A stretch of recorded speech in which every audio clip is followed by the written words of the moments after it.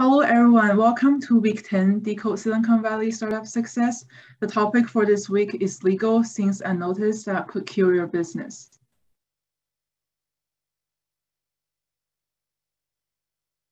As usual, here's the agenda for today. The first 15 and 20 minutes will be topic overview led by Jane and Ryle. And then we have an hour speaker keynote and Q&A session with our guest speaker today, Sam. And then we have the last 30 minutes for logistics and discussion for breakout rooms. All right, so let's begin by thinking about the idea of startup law. Many entrepreneurs, they kind of focus on their startup idea and the product and getting a team behind it, that they forget to focus on also on the critical aspect of taking care of the legal aspects. And so that's why we'll go into that today. So some of you may have seen the movie, The Social Network, or read the book, You Don't Get to 500 Million Friends Without Making a Few Enemies. But basically, for those who haven't seen it, they portray the story of the founding of Facebook and the lawsuits that have emerged through their existence. But in specific on that picture of the YouTube video, the courtroom scene in specific is a great depiction of what possibilities can arise in a legal sense if there are some flaws to how a company is run. And yeah, if you haven't watched the movie, I would recommend checking it out. It's a great watch. And then diving into some important legal concepts. So the first one is non-disclosure agreement.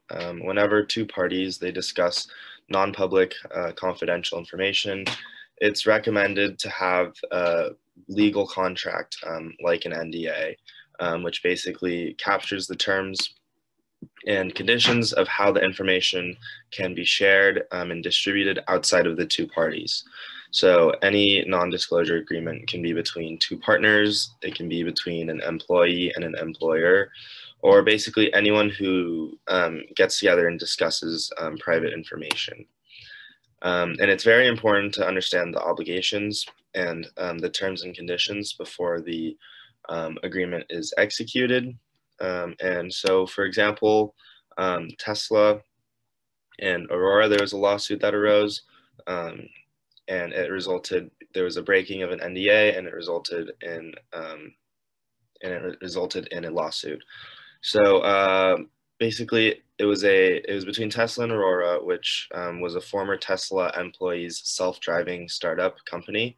And Tesla accused Aurora and its founder, Sterling Anderson, of approaching their Tesla employees and making use of some of Tesla's confidential information. And this was settled by Aurora paying a small fee of $100,000 to such a big company like Tesla. But this is just one of the millions and millions of cases that have resulted because an NDA has been broken. And just as a note, NDAs, they're not only active during the engagement of the two parties, but it's also perpetual. Moving on to the next concept, usually many startups have more than one founder. And so the founders do have to agree on several decisions and action items. And some of these decisions are better to be covered in a formal legal agreement. And some of the important decisions, they include how much stake each founder gets, which has to be set in the document. Talks about monetization also, or how to bring in new talent. These are all things that are gone over in co-founders agreements.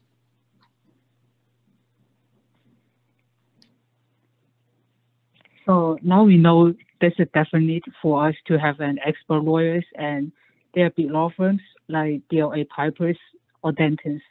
And also there are alternative, more affordable options like counsel.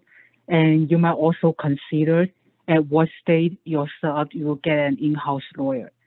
Also, you might also want to consider the type of insurance you want to invest in to cover the legal liability for the startup.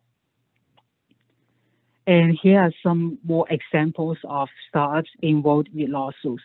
And again, there are many, and it's just not the time and the money that a startup will lose. if proper legal attention is not taken care of. But it's the opportunity lost when attending to all of this lawsuit.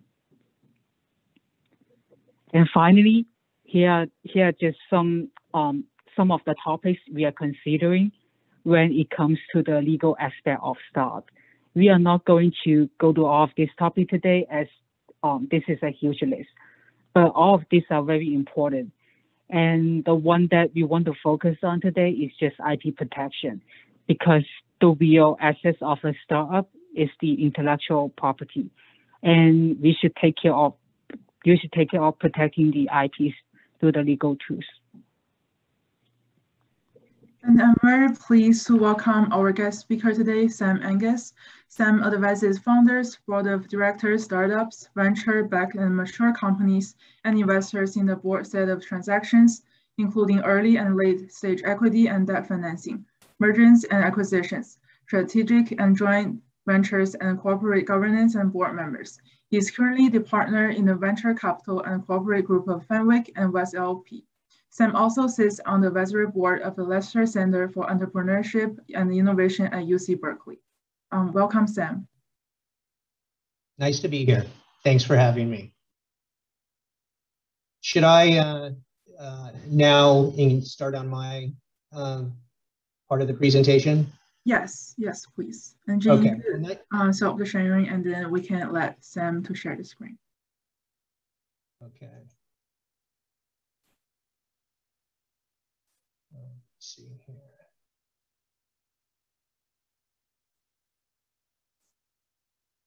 Can people see this? Yes, it's loading. Yes, we can see it. Okay, great. Well, thanks again for having me. I've done this class, this session last year, I think last semester. Just by way of background, I'm a partner at Fenwick and West. We are a full service law firm, one of the original 2 law firms in the Silicon Valley that started in the 70s. We work only with technology companies, and our model is to represent founders and startups early in their growth cycle through their full evolution, and all the way to IPO, liquidity, and beyond. We represent a lot of public tech companies as well. I've been doing this for over 20 years. I've represented a lot of the top technology firms. I currently work with Airbnb. I incorporated that company about 12 years ago, and actually 13 years ago, and have been working with them ever since. And so that's a sort of a classic, client for our firm. Because we work with technology companies, we have extremely deep intellectual property expertise and corporate expertise. So it's one of the things our firm is known for. So today's session is about the sort of main things that could really undermine your startup, and things to be worried about that I've come across, issues that I've come across in my the years that I've been practicing with startups and founders. And oftentimes we take on clients not at the very beginning, but when they want to raise money, or right after a fundraise if something has gone wrong. And so I've come into companies' situations and seen what some of the pitfalls are. A part of my practice is also representing investors in their investment side of these transactions, so I know what investors look for in companies and the things that give them some concern. And so this list is not complete. There are an infinite number of things that can go wrong and that are important, but it is some of the things based on my pattern recognition that I've come across that are the more important, more common types of issues. I did this class probably before COVID 4 years ago in person. I don't know if probably none of you were there, but one of the questions I ask in person, and people raise their hands, is how many of you have started or are thinking about starting a startup? And on Zoom, it doesn't quite have the the same response. But I'm seeing the virtual hands go up, and so it's quite overwhelming. So this is consistent when I've taught at other universities as well. It's an incredible time to be an entrepreneur. I will just say that. And I've worked with companies during the 90s, during the first internet bubble, and when the bubble crashed through the 2007, 2008 financial meltdown. Today, I have never seen it from an entrepreneur's perspective be a more positive time to start a company than it is today. And there's lots of reasons for that, but it's beyond the scope of this presentation. So without further ado, and I've allotted, this is going to be sort of skimming the top of the waves of these issues, because I want to allot 15, 20 minutes at the end. So I'm going to go for 40 minutes or so to take any questions that people might have. And if you have a question and want to ask it while I'm talking during the middle of the presentation, that's fine. Feel free to do that, and I will, and I'll try and answer it. If I can't, we'll answer it when I'm done. Okay. Things unnoticed that could kill your business. Top legal issues for early stage startups. Number one, failure to form a legal entity or the right legal entity for your startup. Before you start working on your venture, without forming a company, all the rights and all the liabilities will rest on the founders. So why is it important to form a legal entity and form the right legal entity early? There's a couple different reasons. The obvious one that you hear a lot is to limit liability. I will say that that's less important for technology startups. This isn't like a restaurant or a taxi business where you're potentially subject to a lot of liability early on. Most technology startups are in development for the early part of their evolution. And so there's not a lot of liability there to protect the founders from. But forming a legal entity, be it a corporation or a limited liability company or a partnership, will protect the owners of that business from claims made by debtors and claimants against the business. That's one of the principles of US corporate law. The other, I think, more important reason is to allocate economic and ownership interests in the venture to founders.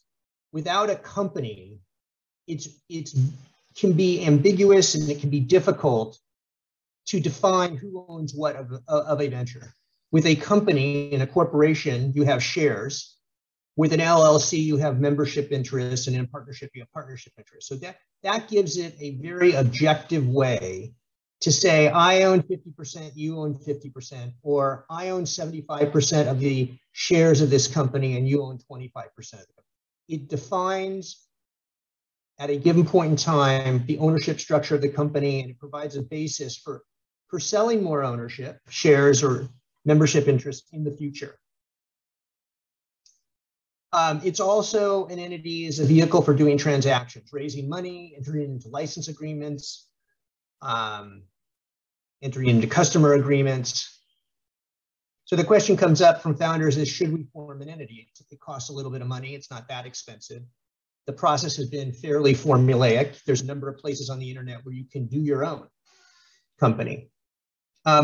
I like to say when founders have committed to the company and when IP is being created is a good time to start your company. And when the ownership among the founders needs to be established, that is the time when you want to set up your own company. There's also tax reasons why it's better to set up the company earlier in the development of the IP rather than later. There can be tax issues if you and your co-founder are developing, let's say, a piece of software that's very valuable, you don't have a company, and then comes time to contribute that into a company. That can create some tax issues for the founders. It's especially important that even if you have the company formed, that you actually issue shares or ownership interests to the founders at the same time. If there's a gap in time between the two, and they're two different processes, you can form an entity with no shareholders. You can enter into contracts and so forth with that entity. If you wait to issue shares, that can create problems and issues. So the types of legal entities that we come across, there are different types. And the principal difference is in the way they're taxed. There is limited liability companies, which I'm sure many of you are familiar with.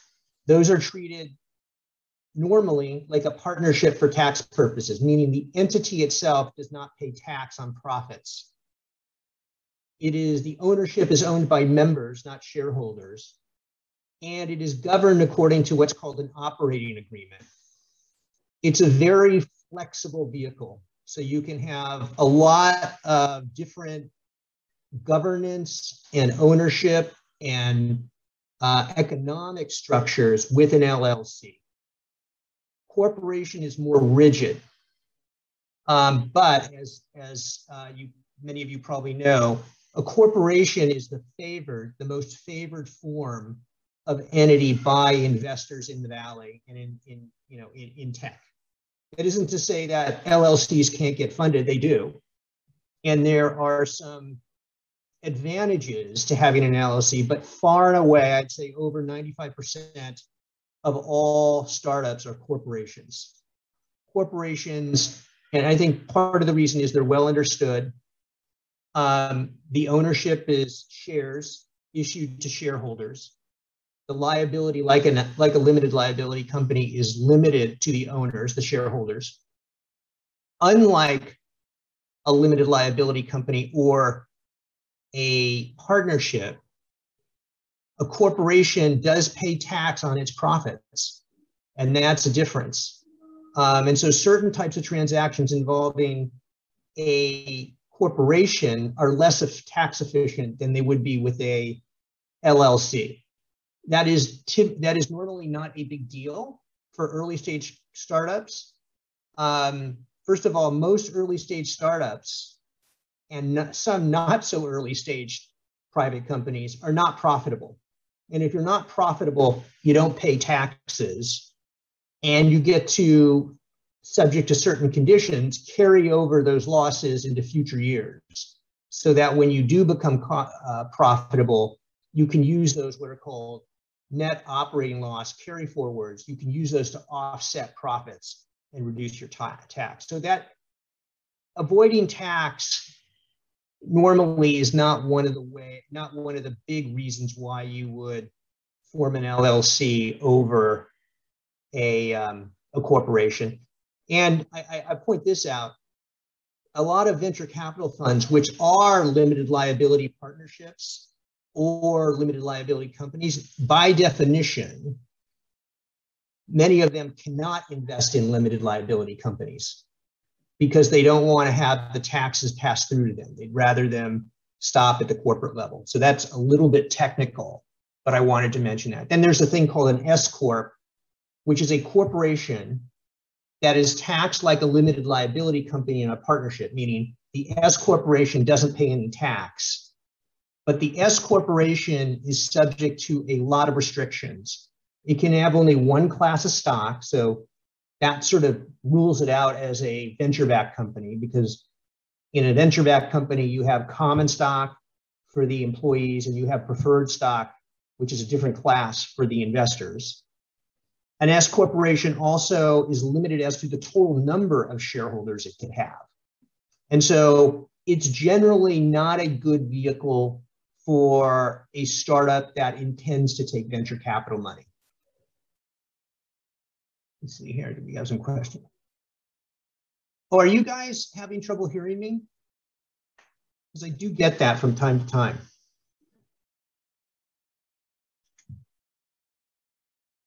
Okay, I'm seeing I'm all clear. All right.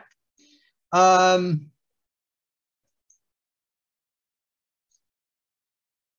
so that's a very brief primer on forming a legal entity. The highlights, the high points are: form it early. Generally, you're going to want to form a C corporation. Important to issue shares to the founders early. And we'll get into some of the things about issuing shares to the founders, which is important. But I think the big message here is do it early in the process. Number two, and this was somebody in the intro very astutely mentioned, IP. You guys are all, or many of you are developing technology companies, and IP is a core asset of those technologies, if not the most important asset. Make sure that the company owns all the IP that it has developed or used. It sounds like a no-brainer, but actually this comes up from time to time with companies in due diligence. So the first thing is, when you're starting a company, and if you're starting a company out of college, it probably isn't an issue, but oftentimes founders start companies either when they're working for another company or shortly after they've worked for another company. It's hard to live without a salary. I get it. If founders are working for a different employer, they need to be very careful about the way they exit that employment relationship and how they develop IP for their new venture. Now, this issue is governed by state law. So different states have different rules around competing with your employer. Now, you certainly can't use your employer's confidential information. You can't use your employer's equipment, including email, computers. You shouldn't be developing things on the employer's time. So you shouldn't be like during work hours working on your startup. Those are all things that are you have to be very, very careful about. Why is that a big deal? Let's say you violate some of those suggestions and you go ahead, you develop a new company IP, you contribute that IP into your new startup with your co-founder, you're off to the races, you quit your job, you raise venture capital. The risk is practical. There's a practical risk and then there's a legal risk. The legal risk is whether the former employer could legally assert claims over the IP, because presumably with your prior employer, you've signed what's called an invention assignment agreement. And that's something we would recommend that the startup have all of its employees sign. And most big tech companies will have their employees sign something that says, anything you develop on our time with our equipment, we own. And on top of it, you agree to keep it all confidential. So you've signed that agreement with your employer. So the legal issue is, could your former employer assert claims over the IP you've developed for your new startup? Part of the answer is, well, why would they? I mean, if it's not in a competitive area, let's say you work for Pinterest, but you're developing some battery technology in your new startup, probably unlikely that Pinterest is going to want to assert some ownership over that, or make some claim against the IP. So the first question is, what is it you're doing? Is it potentially arguably competitive with what your existing employer or your former employer is the business they're in, or the technology that they've developed, or that they're planning to develop? The second issue, sort of practical issue, is, well, when you have investors invest in your company, your new startup, they are going to ask you, well, what were you doing before? Did you work on this idea while you were at your old employer? Does your old employer know about this? The reason they're concerned is, once they invest in your company, their options are limited. And if your company becomes, and I've seen this happen, company developed technology. Founders developed technology while they were working for a big technology company. Company spent 8 months further developing their technology and gaining traction. The startup then became extremely successful and very, very high profile. And their prior employer made a claim against the IP that needed to be settled. I mean, ultimately, these things are all settled and it just costs money.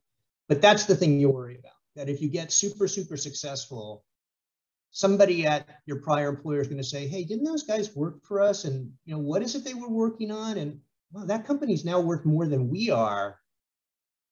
Do we have any, were they using any of our IP? So that's why you want to really be careful at this phase and how you extract yourself from your existing employer, the way you do it, and how you develop IP. The IP you develop is normally consideration for your stock that you're purchasing in your new startup. And usually the price, as many of you probably know, is very, very low for your stock because all you have is a shell company. There's no real assets. And so you contribute what you've developed to date to the company. The company now owns it. The company gives you shares. And you agree, you sign an invention assignment agreement, the agreement I just mentioned, that says that anything you work on while you're at the company is owned by the company.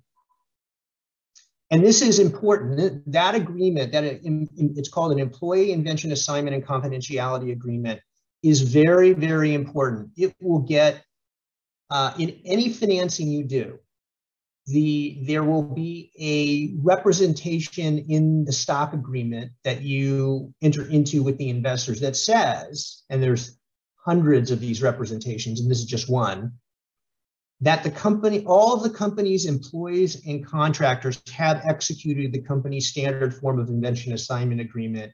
Oh, and we want to see a copy of that. We want to review that document. So that's very, very important. I had a client once that was an open source company that had this sort of open source culture, which is a very sort of non-hierarchy, sort of structured management organization. And they were raising their first financing. They had not raised any money. Their first financing, they were raising $100 million at $1 billion pre-money valuation. So the investor said, your company's worth $1 billion. We'll buy $100 million worth of your stock for roughly 9.9% of your company. In the course of due diligence, of course, the investor is going to do a lot of due diligence. They discovered that none of the employees' engineers had signed invention assignment agreements. They had just been working for the company, developing software, but they had not signed this agreement, which was a problem in the financing. And part of the issue that we needed to resolve was getting all of the employees, and there were hundreds, to sign these agreements. And so that's why this is important. It comes up in every financing, I would say, as a due diligence matter. So IP is the core asset of a technology company, and IP is a very broad concept. It encompasses a lot of different things, everything from just know-how or an idea to pictures, words, programming languages, formulas. There's different types of intellectual property protection that gives the owner of the intellectual property different rights. Protection is generally a negative right. It doesn't give you the right to use an idea, but it gives you the right to prevent somebody else from using it. So this chart, which is very summary, gives you sort of a high-level overview of the different types of intellectual property protection. Trademark, which is branding, which is the Nike logo, the Coke logo, the Airbnb logo. Trademark protection is the way in which consumers recognize your company, your good or service that you're offering. Trademarks can be extremely valuable, generally for consumer companies.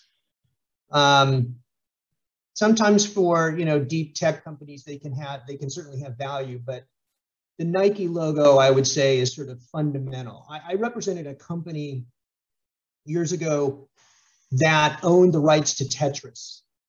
And I don't know how many of you are familiar with Tetris. I'm dating myself because this is a game that goes back, 30, 40, maybe longer. And in the course of, we represented the company when it was being sold to Jamdat. This was in the 2000s. And in the course of due diligence, Jamdat discovered that the actual underlying software code for Tetris was not protectable. It was open source, and there were many different alternative ways to code the functionality of the Tetris game with code that was original. And therefore, if you had a copyright on the code, and copyright only protects the literal code, the literal words on the page. If you could say it in a different way or program it in a different way, there's nothing the company, my client, could do to stop you. What our client did own was the Tetris brand. And it turned out that it's a relatively simple game in terms of functionality. It turned out that the real value here was playing the Tetris game and not playing some other generic version of the Tetris game. So that's an illustration of sort of the value of a trademark. Copyright, as I mentioned, covers software programming language. So the actual software language, words on a page, a novel, a book, a movie, the actual images on the movie. It is literal. You cannot copy the content without violating the copyright. But if you do it differently, you have some flexibility. Trade secrets are, as the name implies, it is any idea, innovation that has economic value that you keep secret. The most famous trade secret here is the formula for Coca-Cola that is locked in a vault and no one knows about.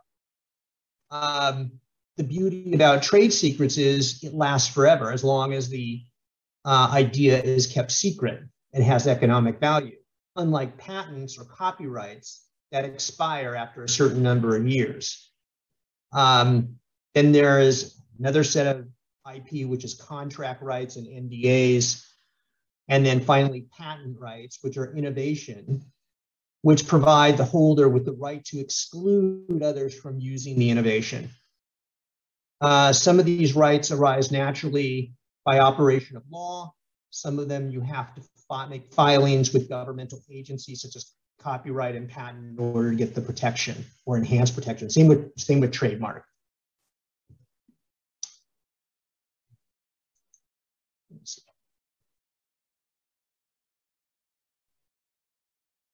Okay, so let me just see here.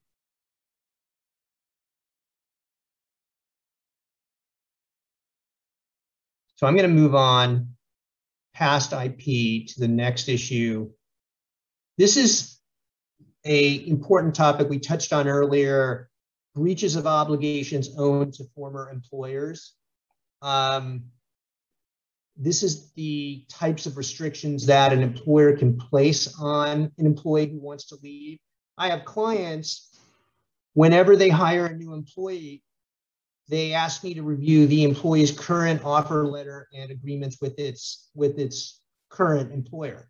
And they're looking for things such as non-competition clauses, which say you won't compete against your employer, non-solicitation and no hire clauses, which say you won't solicit a employer's employees. And then also, of course, we talked about employee invention assignment agreements and non-disclosure clauses. All of those things are relevant when you're hiring somebody from another employer. California, these types of rules are all governed by state law. California, among states, is a right to work state and probably gives employees the most freedom to work on another idea while they're employed and to start a competing business while they're employed. Non-competition agreements are generally not enforceable in California, absent certain narrow situations, and no hire clauses are not legal in California. And so employees have a fair amount of flexibility in California to go work for another company, but they still need to be careful here. This is similar to the issue we talked about with founders.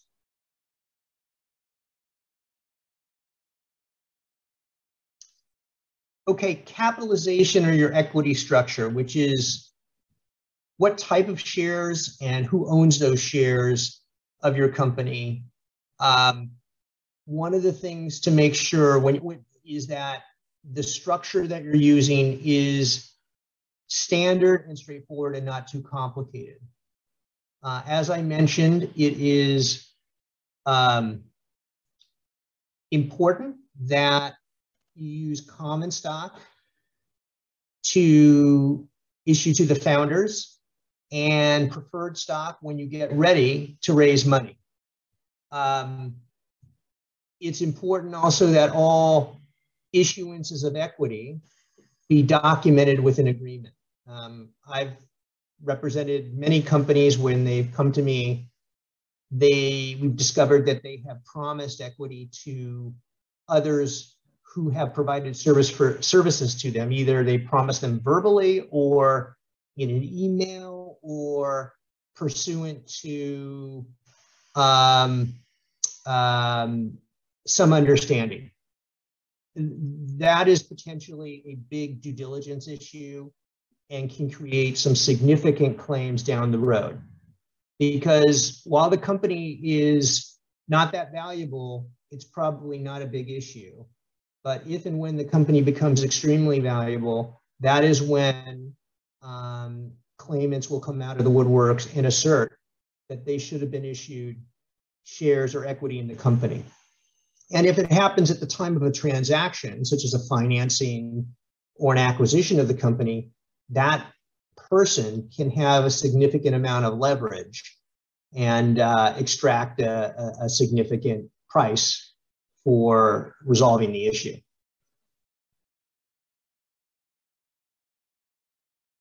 So the first question is how to allocate the initial equity among the founders. The real question is what percentage of the company should each founder own at the onset? Keep in mind that among the founders on day zero, they're going to own 100% of the company. It's like a pie. And then going forward, to the extent the company needs to raise capital or hire employees, that pie is going to get divvied up. And so whether or not the founders end up with 2% of the company, as in the case of Box, or 35% of the company in the case of Airbnb, will be a function of capital efficiency. How efficient is the company at growing using the least amount of capital and doling out the least amount of equity to new hires? And so, you know, it doesn't get any better than the way things start on day one. The second question here is, we talked a little bit about the tax issue. That is something that you want to make sure that when you develop IP and you've contributed to the company, that you issue your shares at the same time, that you don't wait.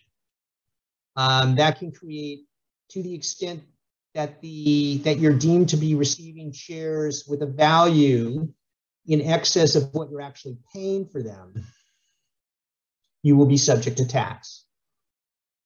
And then, as I mentioned, you want to avoid off-cap table equity, such as promises of stock to friends, advisors, and family members. That is a big no-no, and it can cause issues with your capitalization. Investors, not surprisingly, care immensely about the integrity of the cap table because that's their ownership. And if that is wrong, if they find out that's wrong after they've invested, that's not a good thing.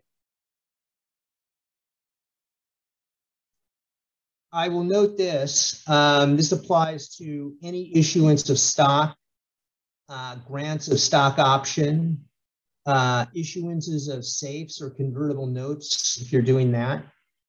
All of those things for a pre-public company have to comply with the securities laws and must be structured under an exemption from the registration requirements. Registration refers to a company that has gone public. It registers its shares with the SEC and sells shares to the public. As everyone knows, that's reserved for the most mature companies. There's a lot of legal requirements for that. It's a big transaction. All of the venture-backed companies raise money privately, and they are issuing shares and securities under an exemption. And these exemptions have a lot of different requirements depending upon which exemption you're relying on. And they're highly technical. And so these are one of the things when you're issuing shares you need to be aware of. Generally not an issue if the issuance is going to be to 2 founders or 3 founders. It's usually very, there is an exemption readily available for that. But beyond that situation, if you're granting stock options, if you're raising around to investors, that's when the issue of an exemption can become more complicated. One thing I do want to touch on, I'm not sure if we covered in this session, let's see what this one is. Yeah, I think we can touch on it in this session. One of the most important things the founders will do initially and will determine the success of your company has nothing to do with your idea. And one of the most important things as a CEO that the CEO can do is recruiting and retaining employees. John Doerr, who was one of the senior partners of Kleiner Perkins, once famously said that his job as a venture capitalist when he invests in a company is to help the company recruit and retain employees. And it's always been an issue in the Silicon Valley, in California, among tech companies, that recruiting is very challenging. Well, it has never been harder than it is today. And retaining employees has never been harder. And so it is a big issue that companies focus in on day in and day out. How do you do it? Well, one of the ways startups have an advantage over big companies like Google, Facebook, Cisco, who can pay lots of money to people, is startups can issue low-priced stock options that have the potential to appreciate significantly in value.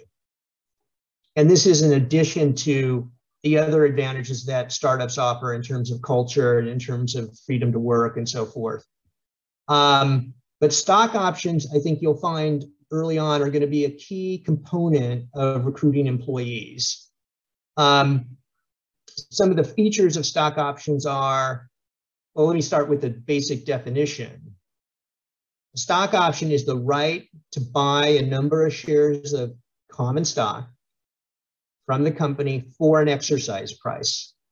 That exercise price has to be equal under the tax rules to the fair market value of the common stock when the option is granted to the employee or a consultant. So that's the first rule. When you grant the option to the employee, it has to, the exercise price has to be equal to the fair market value of the common stock. And I will say that the fair market value of the common stock is determined these days most likely by a valuation firm that the company engages. Because if you're wrong on the fair market value and you grant an option that is, let's say, too cheap, then there are significant adverse tax consequences to the optionee and to the company. So that's why a lot of companies, there's almost a cottage industry now of valuation firms popping up. That valuation, though, is much less typically, than the value per share that you will sell preferred stock to an investor for. And that's part of the advantage of issuing common stock to employees is one, they get it for a lot less. It doesn't have all the rights that the preferred stock that the investors have, but it is cheaper. And also, as I'm sure many of you know, these options will vest based on continued service to the company. Typical vesting period is none of the shares vest for the first year of employment. On the first year, 25% of the shares will vest. And thereafter, over the next 3 years, the remaining shares will vest on a monthly basis. And so by 4 years, that option becomes fully vested. The option doesn't have to be exercised by the employee unless the employee stops providing services or is terminated by the employer. Then the employee typically has a pretty short period of time, usually 90 days, to exercise the option, or it disappears. Many companies these days, as you may have heard, are extending that post-termination exercise period from 90 days to 2 years or even 7 years. But typically it's 90 days. And that's one of the benefits of an option while you're an employee is you don't need to make an investment decision. You can just hang on to this option and decide you're not going to pay the exercise price until you see how the company is doing. And then the tax treatment of options depends on whether it's an incentive stock option or a non-qualified stock option. Generally, employees get incentive stock options, non-employees get non-qualified stock options. That issue of the tax treatment of options, I could spend 5 hours on, so I will save you that. Another issue that comes up with employees is employee classification, whether a individual providing services to a company is treated as an employee and subject to employment laws, or is treated as a contractor. A lot of early stage companies sort of take the position, well, we're going to treat this guy as or woman as a contractor because we don't need to withhold and we don't need to provide all these benefits. In that, as a practical matter, probably won't matter while you're small. I will say that whether somebody is a contractor or an employee is not dependent upon the agreement of the parties. It's dependent upon a lot of different factors. And more likely than not, I think much more likely, almost a certainty that if somebody is working for you almost full time, they are an employee. So just something to keep in mind. I've had clients who've gone along for years and been working with, quote, contractors, a group of contractors, and then had the Labor Commission come in and do an audit and say, these people are all employees. You haven't been paying withholding tax or employer's tax or benefits. You've got to now, one, pay all those taxes and those benefits, and you're subject to penalties. How does this come up? How does the Labor Department even know about this? Typically, it comes up when somebody's been terminated, and then they go to the unemployment office and they try and collect unemployment insurance, and the unemployment the Labor Department says, well, you're not an employee. It says here you're a contractor. You're not entitled to unemployment insurance, and that's what sort of kicks things off. So, bottom line here is be careful about this. I think you fly under the radar while you're small, but if you get larger and you're hiring and you're terminating employees, this is going to come up and be an issue at some point.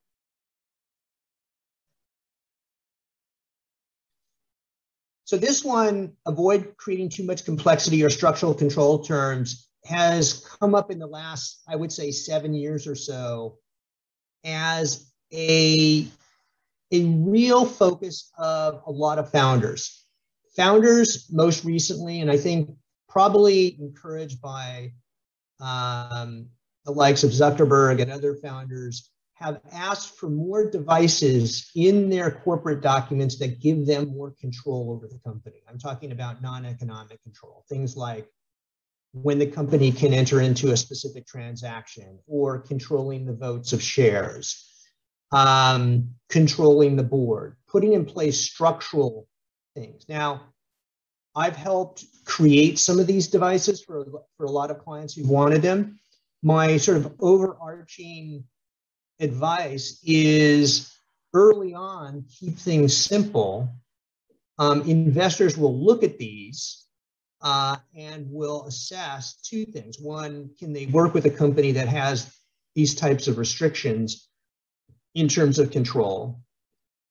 And two, what does it say about the founders? Are the founders too focused on maintaining control, i.e. avoiding downside, than they are about thinking about upside? So I mention that, and I say that with a straight face because I have advised clients on implementing a lot of these different structures. And what are these devices? Some of them you may have heard of. One is sort of super class or dual class voting structure. Some public companies have these. Snap is one. Airbnb is another. More rarer is giving certain founder directors multiple votes. Delaware law permits a director to have more than one vote. And so it is theoretically possible that the board seats held by the founders have 2 votes and everyone else has 1. So that's something you could do. Restrictions on transfers can be a control mechanism, but it can also be, I think, a smart thing to do for companies. And we recommend that startups implement some form of blanket restriction on transfers so they can control who gets on their cap table, who sells stock, and they can control the value of their shares. FF common stock is a type of preferred stock that founders get to optimize tax treatment if they ever sell those shares in what's called a secondary transaction. And then there are voting agreements that stockholders can enter into with other stockholders, agreeing that, hey, you're going to give me your right to vote your stock. This is something that Facebook did while it was private, and Zuckerberg had a lot of his control through this mechanism. The other key area of control is the board. Every material transaction in a corporation has to be approved by the board. If you're if you're selling shares, the board has to approve it.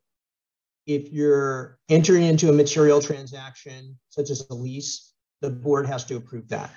If you're granting stock options, the board has to approve that. So the board is very important for anything material that the company wants to do. And that's why a lot of focus is paid to who gets on the board.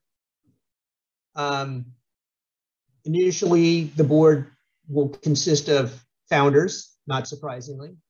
But as you raise money, typically in a priced round, if it's a safe round or a convertible note round, you generally do not have to give a board seat.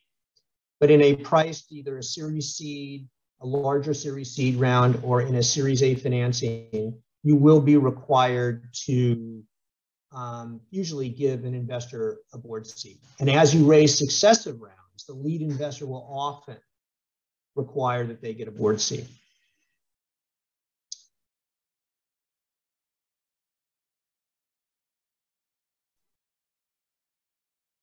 And I think this is the last one. Last but not least, properly structure your first round of funding. So you've started the company, you've issued shares to the founders, maybe you have 1 or 2 employees and you're going out to raise money. A sort of very common approach is for your first fundraise, you do a seed or even what's now called a pre-seed round, where you raise under a convertible instrument where you don't have to determine a value for the company. That is the benefit of using either a safe or a convertible note is companies very early, still in product development, there are not any metrics. What's this company? What's the valuation? Convertible notes and safes allow you to defer that determination to the next actual priced round. And so you can raise, this is a very typical path, raise a safe for anywhere between, $250 to $2 million. And that's the general parameter that I've seen. And those safe instruments will convert into shares issued in the next preferred stock round, priced round, in which the company raises a certain minimum amount, usually $3 to $5 million. So it's a way to raise money. Safe holders and note holders don't have voting rights. They don't get a lot of rights that investors in a priced round would get. If you're doing a price round, investors will get a panoply of rights, and their shares will vote. And one of the rights they will get will be the right to veto certain company actions. And so early on, I would say most companies will go the route of issuing either a convertible note or a safe.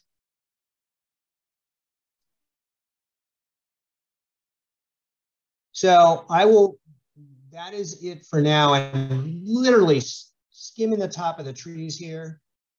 I'd love to spend all evening with you guys, but I realize time is precious.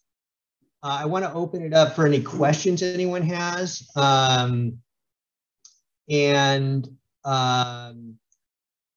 You know, happy to answer any questions. And then also you should feel free to reach out to me if you have any follow-up. Yes, thank you very much, Sam. And I have also shared your bio and then attached PDF in our DECODE site. So now we are going to the Q&A session. And then if anyone is interested in asking Sam a question, please feel free to unmute yourself or use the raise hand function or type your question in the chat box. I see. I was going to say, or you could actually just talk. Oh, yeah, sure. And then I see Anton is raised your hand, and then feel free to unmute yourself. For sure. I wasn't first, though. There were a lot of other people who were ahead of me. If no one minds, I'll ask the question since I was called on. Sorry, everyone. Well, I have a couple of questions. One is like super selfish, and the other one is going to annoy you. So it's going to be great, I'm sure. The first one is, sorry, I was hoping someone else will ask something nice about your childhood or like your alma mater or whatever. But I guess I got tossed in first with a bad question. So once the employee leaves a company and they have signed off their patent rights, do they retain some sort of a control, or once they sign the correct documents, they are basically never going to be able to develop in this direction ever again? Like if they pursue some sort of a follow-on technology, then it'll be necessarily based on their work, on their prior work at a different company. Like basically, does that mean that if you join as an employee a company, that means whatever you work at that company, you can never work on that again and generate IP? That doesn't sound right, does it? No, I think that statement's overly broad. I do think that if you work for an employer, let's say you work for Cisco, you are an inventor of a patent, and you know Cisco owns that patent technology. They own that technology. You clearly can't develop anything that infringes on that patent, assuming the patent's valid. But the question of whether or not you could then develop derivative works or supplemental IP is a very, very technical question. I think there is flexibility to do that, subject to other types of restrictions that you may be subject to. So for instance, what if you signed a confidentiality and invention assignment agreement that covers not only patentable inventions, but all sorts of intellectual property? So let's say the thing that is the basis of your derivative work was covered by that agreement. So that would be a problem for you then to go take that idea and then develop on it. But just looking at patent law, I don't think so. I think you could. I think there is space there, depending on, and this comes down to a very, very technical issue, Anton, and fact specific issue about the specific technology that is the subject of the patent and the specific technology that you're extending. Mm-hmm. So yes. I've heard something similar before. I was ready for that. There is no good answer to this thing. Well, and that's why they have patent infringement cases that turn on a lot of these types of issues that are run 9 months, and volumes and analyzing, so it's not just a quick answer. For sure. And a second thing is something that I think is sort of common to Berkeley. I don't know how common this is. I've never heard like Stanford startup people mention this, but I hear this a lot more recently and a lot more from Berkeley founders about control, about being able to retain as a founder, a certain position, being able to insulate yourself from the decisions of VCs and kind of have your own cake and eat it, basically pull, I don't know, a Zuckerberg or something similar. And that is the focus from early on. Obviously, if they're a hot startup, they can probably pull in that direction if they really, really want to. But from the point of view of we are literally a shell company and an idea, like a startup that's basically just a dream. How much leverage do they have in this? Is this becoming sort of more common, or is it just my bubble of founders that I know that are I think, sort of moving in this direction? I think it is a common thought that founders ask me all the time about. I heard about, super voting stock. Should we do that? The dilemma, I think, for early stage companies, especially when you're just starting the companies, you can do anything you want, right? You could put the Cadillac of founder control and put every bell and whistle in your company. You could do that. No one's going to be there to push back. But there will be a reckoning and there may be a consequence. If when you go to raise your first round of financing and investors go and look at your charter documents, that may or may not, by the way, this due diligence that I keep mentioning that investors will do, if you do a pre-seed round where you're issuing notes or safes, the diligence is pretty light. But once you do a price round, the diligence is going to be more fulsome. They will look at that and there will be an issue. And they may say, this may be this is what I tell founders. You're lucky if they say, this is too aggressive. Would you mind, ameliorating some of these control mechanisms or removing some of them? You're lucky if that happens. You're also lucky if your company is so hot, as in this open source company that I mentioned before, that investors are like, we don't care. Can we invest? And there are companies like that. Where it becomes a problem is the investors don't ask to change it, but it creates a perception and a concern among who they're getting in bed with when they invest. Do they really know the founders? And early stage investing, I will tell you this, and it may sound cliche, is a big part of it. Investors are investing in the founders. Inevitably, and I can't tell you this, virtually every company I represent pivots at some point. The successful ones will pivot. Very rare that what you're doing when you're two people who have a company and just the two of you working on an idea, that's the thing that's going to become the billion-dollar company. There's a lot of iteration. So anyway, I said a lot of things there, but what I tell clients is be measured. You can put some control devices in at this stage, but be mindful that they're going to get a look at once you raise when you raise a price round. Thank you so much. Yeah.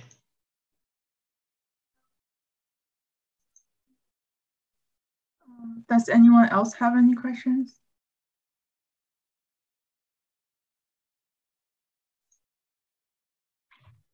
I do have a question from our students. She asked, what promoted your decision to join Fenwick? And then what's the company culture like at Fenwick? Okay. So before I went to law school, let me give you a quick background. I started a company in undergrad.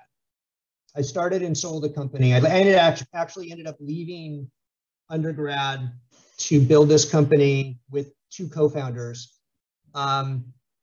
Ended up selling it and then went back, got my degree, and after I got my degree, then went to law school, graduated in '93, and went to work for a very old school national law firm doing legal work for big financial institutions. Not from my perspective, wonderful work, but not the most interesting thing for me. Being an entrepreneur and also being in San Francisco and seeing what was going on in the mid '90s and the late '90s in the Silicon Valley, it was a bit like it is today. Very exciting, a lot of entrepreneurship, a lot of new startups. And at that point, I decided to lateral to Fenwick West. I had offers from all the law firms. I liked Fenwick for a couple different reasons. One is its core, its core, less so now, at the time it was very, very focused on intellectual property. Most of its partners at the time had engineering degrees, and that was very different. So they had law degrees and engineering degrees. That was very, very different than a lot of the other law firms like Wilson and Cooley and others. Secondly, it has a very open culture. So one of the things that Fenwick and West has that not a lot of other firms have is what's called a free market system. And it just sort of pulled back the cover on how law firms work. Oftentimes, associates who work for senior associates who work for partners are assigned a group or a pod, and they have to work for that partner that heads that pod, and that's who they're assigned to. Fenwick's system is different. Associates can work for the partners they want to work with. And that creates an environment where partners are interested in career development and mentorship and bringing the associates along as a team, because you need associate resource in order to provide the best service to your clients. So those two reasons were big in my mind as to why I went to Fenwick, and also because they were in a very dominant position. They were smaller than Wilson, but they had basically an equally dominant position in terms of the startups they were representing and the types of companies they were working for. And so I liked that a great deal. So. Okay, thank you. And does anyone else have any questions?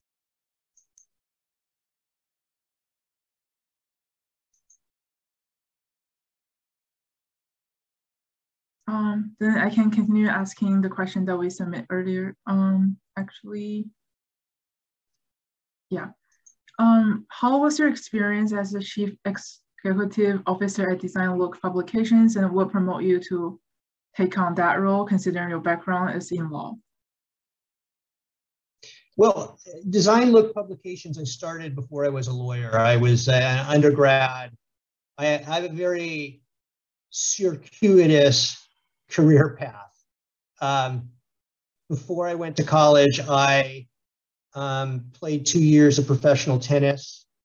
I went to undergrad on a tennis scholarship.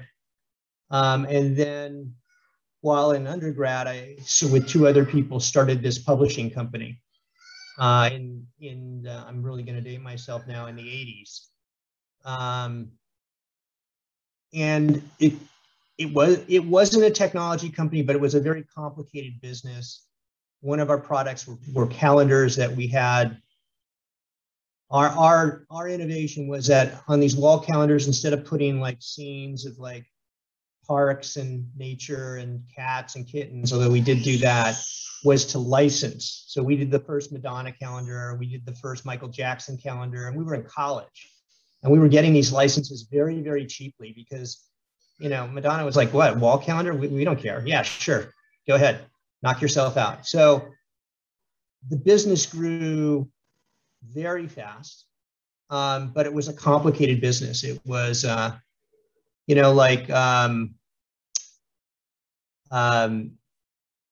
selling calendars, because they have a shelf life, it's like selling yogurt. After the first of the year, the shelf life goes to 0. And so there was that complexity, and also the complexity of also producing these things overseas in Japan, and in Thailand, and then eventually China. So I learned a lot and appreciated a lot running a business like that. And it's one of the reasons I think why I gravitated toward corporate law, and one of the reasons I gravitated towards the Silicon Valley and Fenwick and working with tech companies and entrepreneurs. Okay, and then we have a question from Brianna. If I pronounce your name right, feel free to unmute yourself. Yeah, thanks, Sam, for presenting tonight. I was just interested in hearing more about how you choose which tech startups to represent. Yeah, it's a very good company. It's not unlike an analysis that investors make. And it has changed as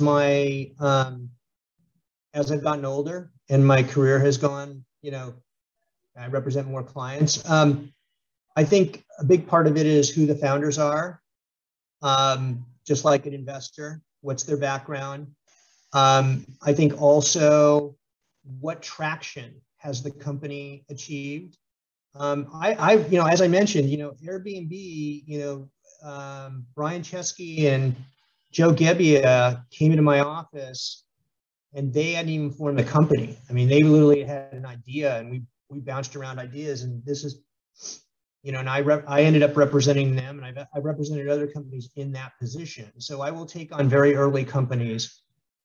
I will also take on, representing public companies. A lot depends on, do I like the people, and does the technology or the business really interest me, and does it have traction? So I think those are sort of, those are sort of general things that that are important when I'm looking at whether to take on companies. So.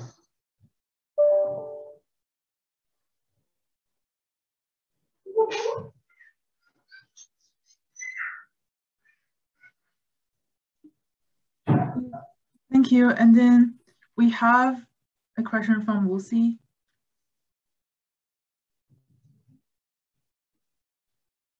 Feel free to unmute yourself.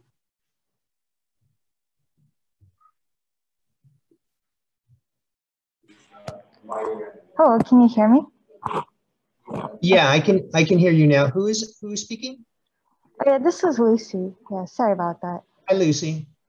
Yeah, my question was about, yes, people like me who are more tech-minded and very new to the business aspects of entrepreneurship. How would you recommend learning more? Like, would you say courses or books, or just meeting people like you and asking questions like right now? Like, how do I get up-to-date skills in a more effective manner?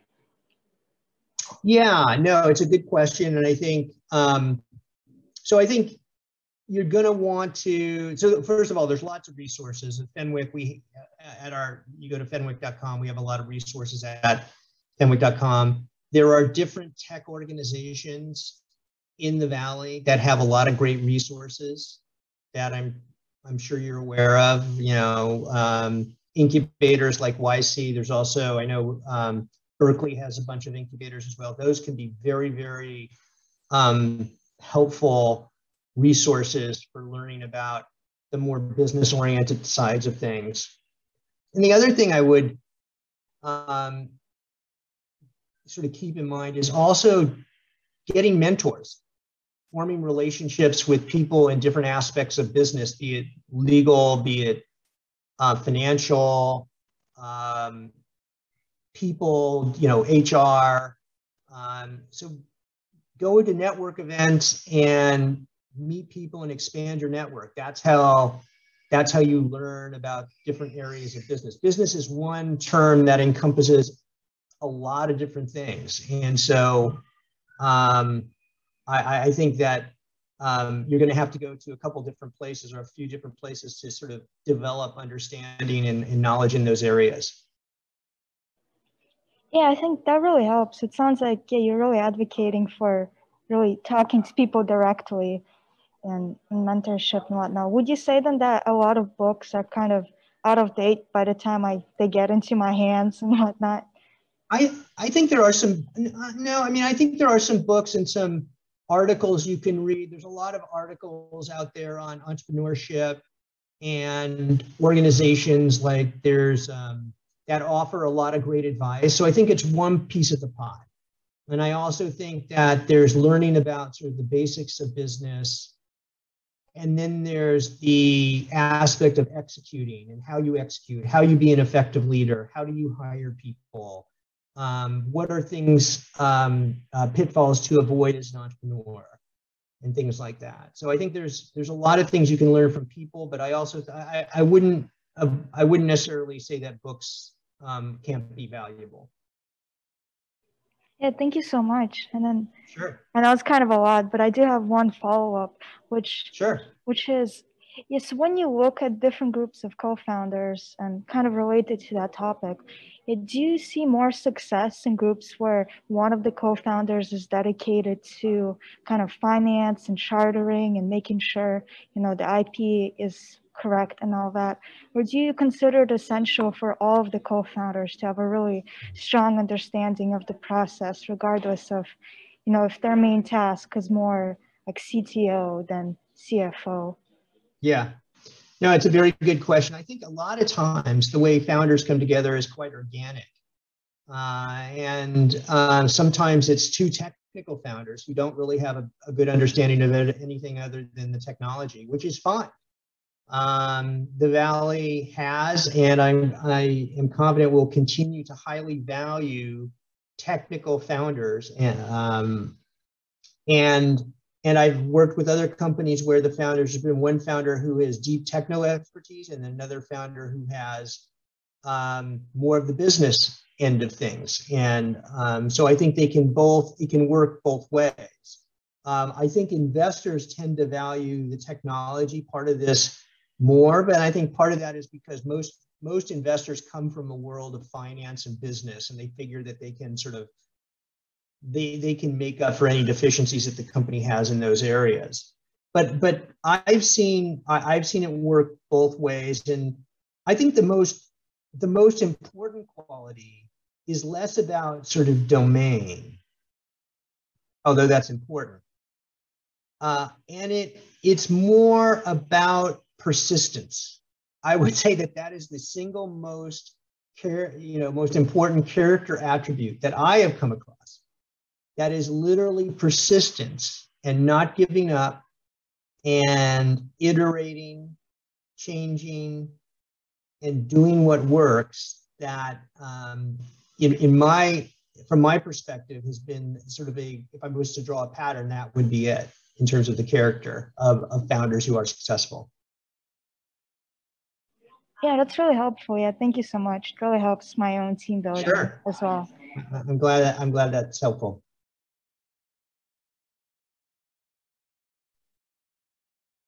Does anyone else have any questions? I have one question, if I'm allowed to ask. Yeah, sure. So, Sam, thank you for the great presentation. I was just wondering if you could probably elaborate on some of the legal obligations that founders have if their venture fails. I'm asking because one of my friends actually had an LLC, and I heard that he had to make sure all of his bank accounts were closed, business bank accounts were closed, at least after the business shut down. So I was just wondering if you can elaborate on some of the other legal implications. Sure.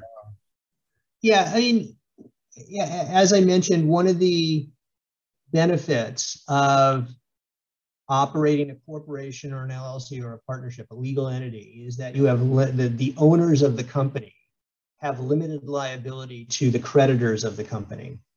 And so as a practical matter, if a company goes under and has creditors, the creditors can only seek recourse against the assets of the company. And if the company doesn't have any assets, too bad. They cannot go after the shareholders. There's a doctrine in the law called piercing the corporate veil. That is one exception to that rule, and it is extremely rare. And the facts and circumstances usually do not involve technology companies. It involves, a creditor can pierce the corporate veil and go directly against the shareholders where there's some act of wrongdoing by the shareholders, where the shareholders are sort of directly involved in the wrongdoing, and where the company doesn't observe corporate formalities. But other than that very narrow exception, creditors cannot go after the owners of the company. And that's why, you know, one of the reasons we say it's important once you start incurring obligations to form a company. If you want to wind up the company properly, there's a procedure and there's a process to follow where you can do so. And everyone's familiar with bankruptcy, which is more involved and can provide a path for a company to reemerge from an insolvent situation. But more likely than not, companies heading into bankruptcy end up just dissolving and going away. And most private companies that don't make it, where the founders walk away and the investors walk away, are simply just dissolved. They don't go through bankruptcy. They are just the entity. Sometimes the entity is just left to exist as sort of a ghost company. So if you're doing things right, you shouldn't be subject to liabilities, is the way I put it. Awesome. Thank you for that. Sure. I think because of the time-wise, we're still kind of running out of time, and then we will move on to other activities. I want to say thank you very much, Sam, for joining us today, and we're greatly honored to have you speak for our class, and thank you. No, my pleasure. Great group, and I will be at the DECODE conference on Sunday, interviewing David Hornick, who is a partner at August Capital. So if anyone can make that, it'd be great to see you. So thanks again. Thank you. Bye-bye.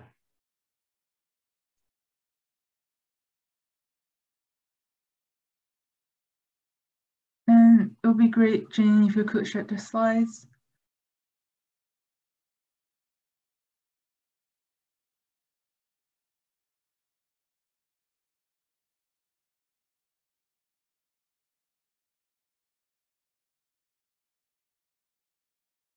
Hey everyone. So for logistics this week, we have the week 10 peer assignment due on this Thursday, November 18th. And for this assignment, we want you to complete a peer review process with your classmates because we think it's going to be a good way of sharing your semester pitch projects with your other assigned group to provide feedback for one another. This will also serve as like a means for you to further develop your portfolio for demo day. So just remember that this is a group assignment, meaning that each team is responsible for submitting only one response. But if you want to learn more about the specifics of the assignment, feel free to head over to B courses in the assignments tab, and all the details or information are written out there for you. And if you still have any questions, feel free to reach out to any one of us through our emails. But yeah. And there's no class next Thursday because of Veterans Day.